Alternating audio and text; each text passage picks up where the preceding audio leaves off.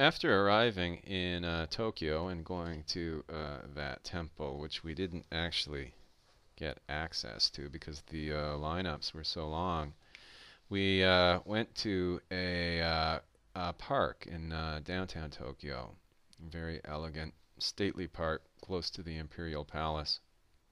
And we saw this very elegantly, dramatically done statue of a Japanese samurai horseman from the I suppose from what may be called the pre-imperial imperial period, as sort of glorification of Japanese militarism. And one still finds this in Japan. One finds this tremendous tension between a militaristic past and a sort of a wish to cover it up, because Japan is at the same time a remarkably pacific nation, and you find two mentalities in the nation: a very sort of pro-peace one and a very nationalistic, rather pro-militaristic one.